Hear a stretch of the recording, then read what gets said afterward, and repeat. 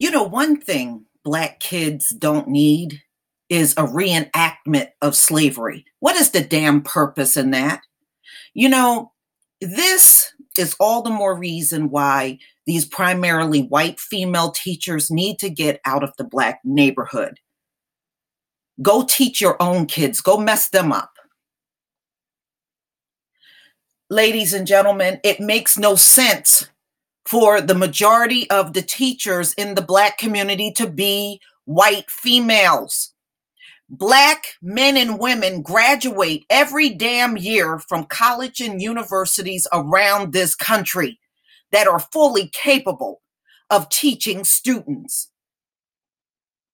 The problem is we're not holding their feet to the fire on this. If we were demanding an explanation for why all these white female teachers are here, we know they're there to sabotage, but we need them to answer and not let up, not let them get off the hook with some old scampy ass answer. The bottom line is we got record number of Black women graduating from colleges all around this country. Black men are graduating too. Make them justify all of these white female teachers. I promise you, they won't be able to do it.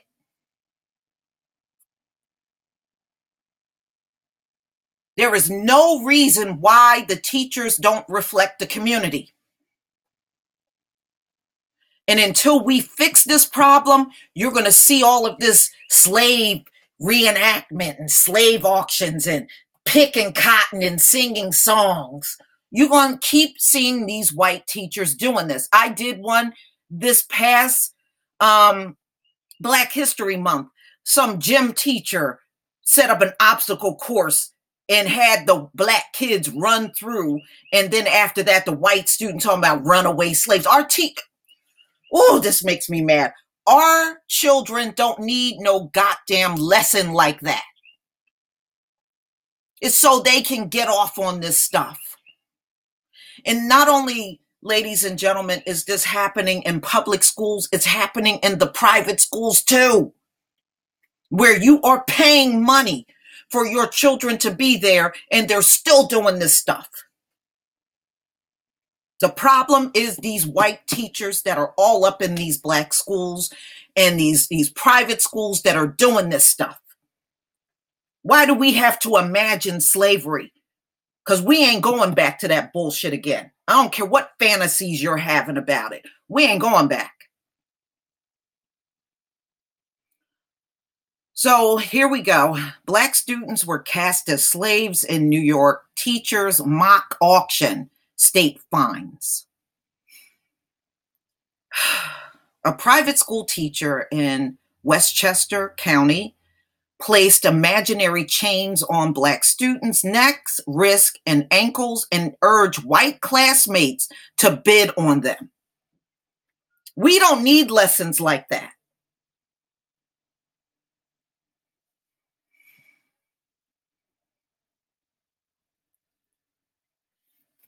So this happened, y'all, in Bronxville, New York. And this was a 5th grade class. And of course, it had a negative effect on those Black children. Rightfully so. You can understand why. And, the bottom line is if you are a good teacher, you would be able to teach slavery without all of these reenactments. The only reason why these reenactments are being done is because these white teachers are getting off on it. And so are the white students. It's sick. And it shouldn't be happening. And any Black parent that had your children in this school, you should have been raising all kinds of hell. So this was so bad, y'all, the state attorney general had to step in on this. And their findings was, when they looked into the probe, this happened in March at the Chapel School and said the school has agreed to diversify its staff and student body. Well, what's the reason why it wasn't in the first place? Just like, what's the reason why it's diverse in the Black community? It really should be predominantly Black. But having all of these white female teachers, this is a load of garbage. In 2019, we're still looking at this shit. So school enrolled students at pre-kindergarten through 8th grade, 43% are minorities, according to the school. Okay, so if you have that many minority, as you put it, students, where are the minority teachers? As part of the agreement, the school has hired a chief diversity officer approved by State Attorney General Letitia James. Every young person, regardless of race, deserves the chance to attend school free of harassment, bias, and discrimination, James said in a statement.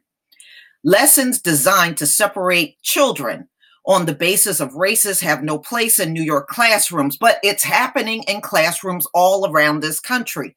We see these stories every single year. Every year we're seeing these stories. All right, so they agreed to hire a more diverse staff. So it takes an incident before they make a move. You just don't do this naturally. That says a lot about that school and many of them around the country. Okay, so in March, a mother of the student at the school in Westchester County, about 15 miles north of Manhattan, said a white teacher allowed white students to bid on and buy Black students who were to pretend they were slaves. James said Wednesday that the office investigation found that in 2 separate 5th grade social study classes, a teacher asked all of the African American students to raise their hands, then instructed them to exit the classroom and stand in the hallway. The teacher then placed imaginary chains and shackles on these students' necks, wrists, and ankles, and had them walk back into the classroom. At that point, the teacher instructed the African American students to line up against the wall and then proceeded to conduct a simulated auction of the African American students in front of the class. So they had to stand there and be humiliated by being bidded on. Ladies and gentlemen, I had a teacher that tried to do that to me and I refused to do it. I was not going to stand in front of a classroom and be bidded on. In fact, I got sent to the office and everything because I wouldn't cooperate. I'm not letting anybody bid on me, real or pretend. Ain't happening. So the investigation found that the teacher's reenactment in the 2 classes had a profoundly negative effect on all of the students present, especially the African American students and the school community at large, James said. Following the reenactment, the school terminated the teacher's employment. So this one teacher did this with 2 different classrooms.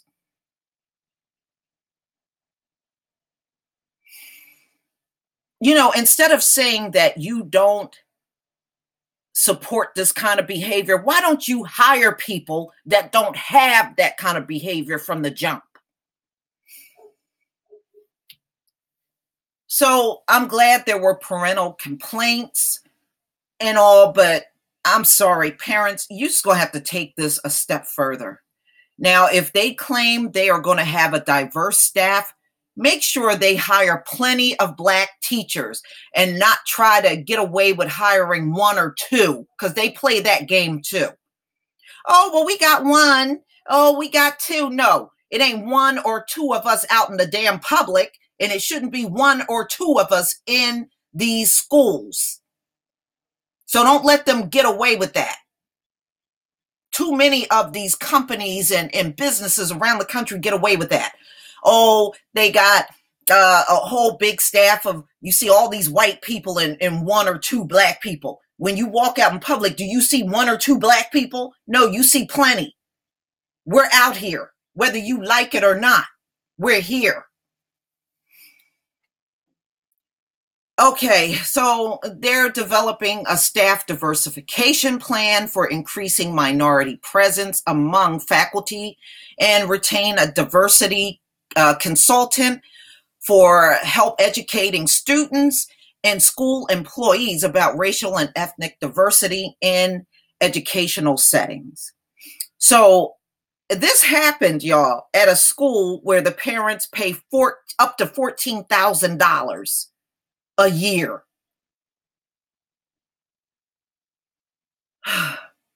So it just go to show you, it doesn't matter whether you place your child in a free public school. Well, it's not really free because you're paying your tax dollars towards it, or a private school.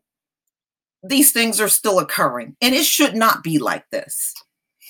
You know, our kids are putting up with a lot of bullshit these days, and I don't agree with a lot of the things that are going on in education. But, you know, those things can't change unless we as a whole start lifting our voices up about it. You are paying taxpayer money, but none of the teachers hardly look like you. That needs to be in question. You know how many Black men and women are graduating every single year? A lot. There is no excuse for it anymore. They couldn't justify it on their mama's life. They couldn't justify that stuff to you. Trust me, they can't. You know, the only thing they can do is the typical thing when they know they can't fight you on something. You're a racist. You're a racist. That's the best they can do. That's it. You know, woo, this makes my blood boil, y'all. Please leave your comment and subscribe. Don't forget to hit on the notification bell, and I'll see you on the next video. Peace, family.